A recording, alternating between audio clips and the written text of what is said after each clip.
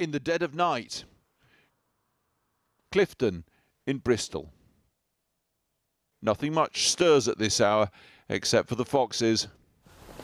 And at 2 a.m, the tyre extinguishers. Setting off to disable every 4x4 or SUV they can find. It's unclear whether this is a crime. Different police forces have different views. It's not listed as an offence, nor tested yet in court. It takes a few seconds per vehicle. And it's a walk where you hardly ever stop. It's incredible how quick it is. It's a matter of seconds at each vehicle. Tyres left to deflate, a notice explaining why tucked into the windscreen. It states, "We need emergency action to reduce emissions immediately. We're taking actions into our own hands because our governments and politicians will not." You could be interfering with a life and death situation doing this, couldn't you?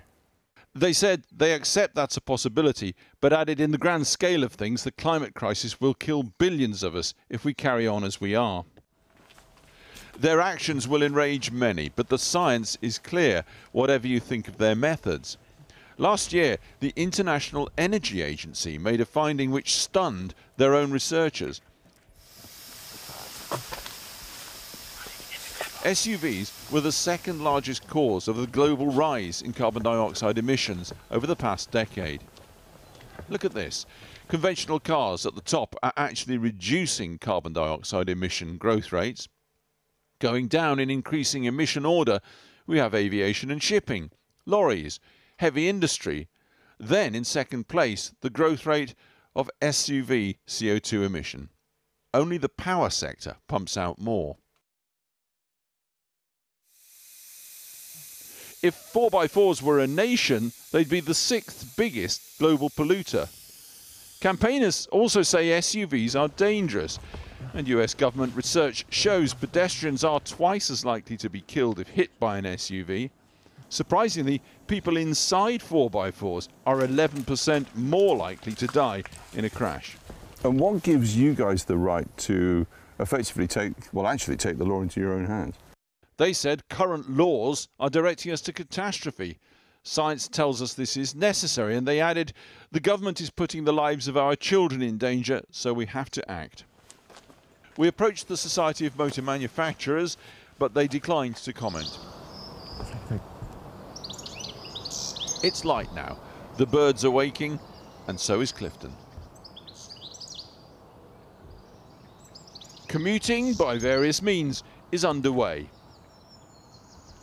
Others have a nasty shock. We had to tell a trauma surgeon that her car tyre had been let down. She was about to drive off in it. I'm going to be half an hour late, so I've had to let the team know, so hopefully there won't be any delays to that patient's care. But, you know, if I couldn't have gotten in, then that's someone's surgery that might be cancelled. The woman who owns this car with the deflated rear tyre is obviously angry and upset. She's got to get to a meeting, she says, today in Aylesbury. She told us that she'll use her husband's car, which is much older and, she says, has much higher emissions. I suspect if you've got a flyer on the windscreen. Yeah, they have, look. For God's sake. Yeah. I've got a meeting in a minute and I've got to get to work, so it's not very helpful. That's rather British. Not very helpful. Would it make you stop driving a 4x4 because of the emissions and so forth? Would it change your attitude? No. Not at all? No. No. Waste of time. It's not. This is a hybrid, so I don't think the people that are doing this stuff know what they're doing. It's inconvenient, and I don't think it's a very well thought out plan, to be fair.